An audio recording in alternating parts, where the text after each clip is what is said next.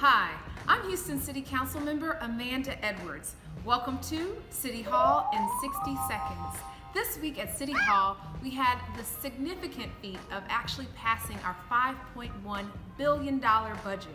And in fact, we were able to do so in one 8-hour meeting. In the course of that meeting, we had a number of amendments offered up and also deliberated a number of different topics. Overall, we want to make sure that the city is making strides towards reducing its budgetary deficits that occur on an annual basis.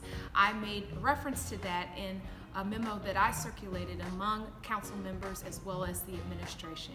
In addition to that, I also proffered 5 amendments for the budget, one of which was the real estate strategy so that we can be more thoughtful and include policy considerations when thinking about how we sell, acquire, and lease city property.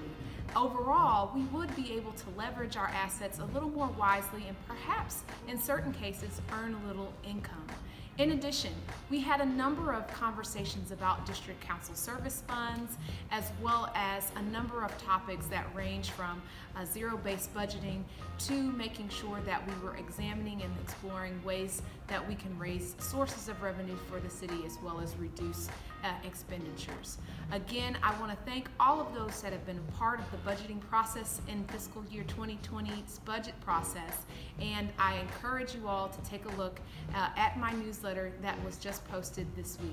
Again, this is Councilmember Amanda Edwards, and I thank you for joining us for City Hall in 60 Seconds.